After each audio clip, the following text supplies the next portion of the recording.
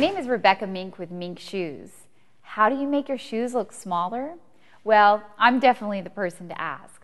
I'm also a wardrobe stylist as well as someone that has a shoe company, and when you shoot shoes in photo shoots, you definitely see if someone's foot is very large by the style of the shoe that you choose. So it's very important to make sure that you are aware of your shoe size, and if you do have a large foot, that's okay. So many people do, but we can disguise it in the perfect shoe. Here's some ideas.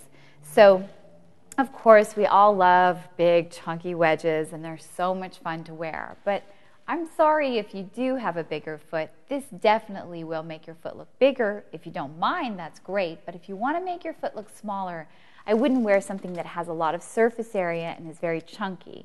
Same goes for very thick heels and platforms.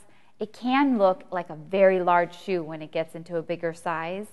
In comparison, if you look at something that has a really dainty heel or has really nice lines that are very simple, a lot of skin showing on the foot, this will really help, because what happens is the leg will actually get longer, you'll see more of the skin, and you actually won't concentrate so much on the size of the shoe and the size of the foot. This is a great disguise by wearing a daintier shoe. It will make it look smaller. Stay away from the chunky shoes because they will look large. So make sure you keep it in mind with the shoe size and the style, and you're going to look great.